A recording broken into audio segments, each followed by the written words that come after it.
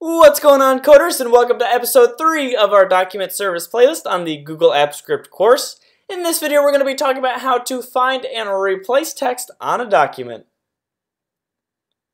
So I decided to put this video closer in the beginning of the playlist because I actually use these methods quite frequently in my work. They are probably some of the most popular methods that I use, and those are find text, get element, and replace text.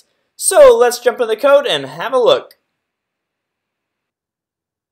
Let's first look how to find text within a document. So let's say that you had an extremely long document and you need to search for some text. Say that a user would input a string or some text or even a regular expression, and they need to know where on that document was that text located. So you would just use the method of find text. And again, you need to first specify which section of the document you are going to be searching in. So again, the 4 sections are the header, the body, some footnotes, and the footer. So let's go back into the code, and most of the time you're going to be searching within the body because that's where most of the content lives. So I have right here a constant called body, which is getting the document and then getting the body from that document. So let's first type a body, and then we'll say find text. So here we go. We have 2 options. We have one with, or actually both of them have a required parameter, which is called search pattern, and it takes in a string. But then this option down here has a optional parameter called from, and what this is a range element. So I'm going to be honest, I don't really use this too much, but basically what this means is that if you had a specific section of that body, say you knew that your text had to be somewhere within this range right here, you could specify this as your range element. Usually this comes in handy when, say, you have a bounded script and a user selects a certain passage of the document, and then you can run the script saying search within this section. But for standalone scripts especially, I usually just use this option right here without the optional parameter, and then this is going to search the entire Google document for the first instance of whatever your search pattern is. So let's say find text, and let's say we're going to be looking for the term west. Alright, so we'll log that. So what this is going to do actually is it's going to return for us, if you remember, this is going to return for us a range element. So that is not as helpful as, say, getting a element. So this now is going to return for us a generic element.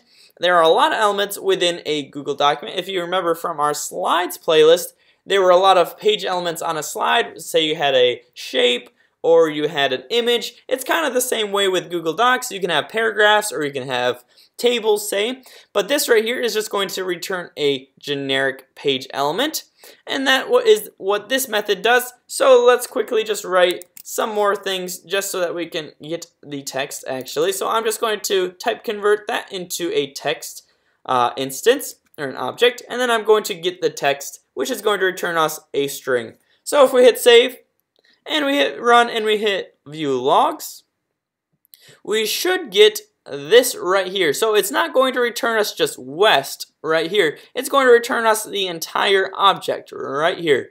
So this is going to be our first instance of west because it's within the word western, but Google Docs and AppScript can see that there is a capital W, E, S, T, and then it knows that this is west, so it's going to return now this entire element right here. And there you go. So it's Western literature. That is what it has returned. But let's say that you were just looking for the word west. You didn't really want just any old west, whether it had letters before or letters after it. You can specify that in your code, and you can write somewhat of a regular expression.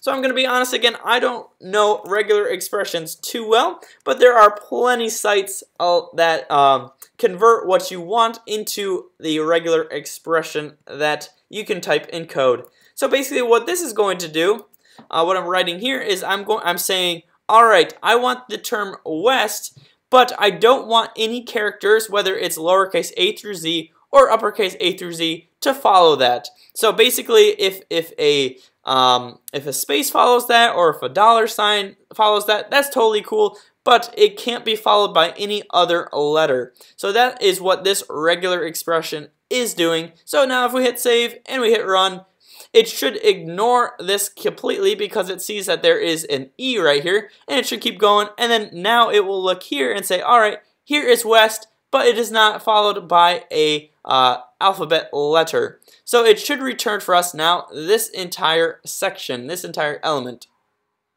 Alright, so if we hit view and logs, and here we go. So we have now our element as text, and we're getting that text which is returned as a string.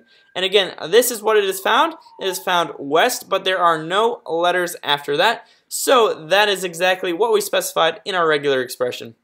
Alright, so let's move on. Now let's see how to replace text. So in my observation, my experience, replacing text is best when you have a template document. So let's say that you used a document as a template that you'd have different users access it, and then they would fill in their own say name or professor or date. They would just fill in their own unique data. So how you could do this is you could say replace text, and say you could search for the term name, which is surrounded by two brackets, curly brackets, and this would be something unique, and then it would replace every single instance where they found this curly bracket name, curly bracket, with whatever data you want to put in its place. So now if we say body.replace text, you can see it takes two parameters. One is a search pattern, which is what it's going to search. This time it's going to search for all occurrences of this search pattern. And then it also takes in the replacement text that you want to fill in its place. Alright, and that's going to return just, again, a generic element. Alright, so if we use this and we say, alright, search for me wherever this is found. So wherever we have a curly a curly parenthesis or a curly bracket, and then it's followed by name and then a closing curly bracket. Alright, so then let's just say we want to replace that with the name David Weiss. So if we hit save and we hit run, we should check out our document, and then there we go. Now the placeholder name has been replaced by David Weiss. Alright, so this is extremely powerful, and again, I probably use replace more often than any other method in the DocumentApp list of methods and in this entire service in general. So this is extremely powerful and important to know. And I hope you learned something in this video. If you did, don't forget to hit the like and subscribe buttons, and I will see you in the next one.